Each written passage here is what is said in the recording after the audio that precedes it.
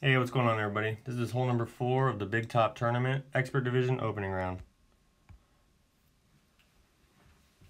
For the second par 3 in our round, we're going to be using a sniper level 5 and above, and either a Kingmaker or a Kingslayer ball depending on our wind. We're going to go with a Kingslayer ball here to keep ourselves below 8 miles per hour. We're going to go 3 right spin with no topspin or backspin. We want the clear ring to be about 50% into the rough with the bullseye at the edge of that shadow. Do your best to straighten the wind arrow up as much as you can, and then we're going to pull at 1 wind per ring. So with 7 miles an hour of wind, we're going to go 7 rings.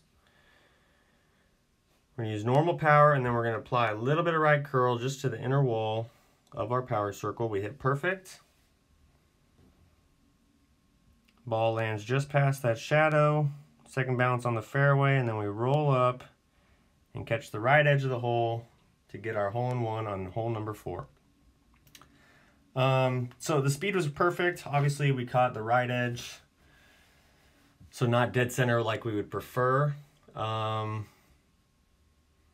don't really want to mess with the spin at all because, like I said, the speed is really good.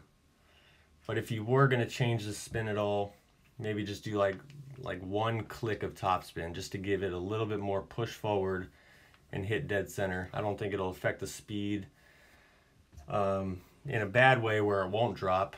Another possibility is just to do slightly less than inner wall of curl, so make sure there's a little gap. So you got the right edge of the ball and then the inner wall of the power circle, and then you can see like a little green gap in between there, so slightly less curl, something like that. But obviously we still got the drop, so happy with that.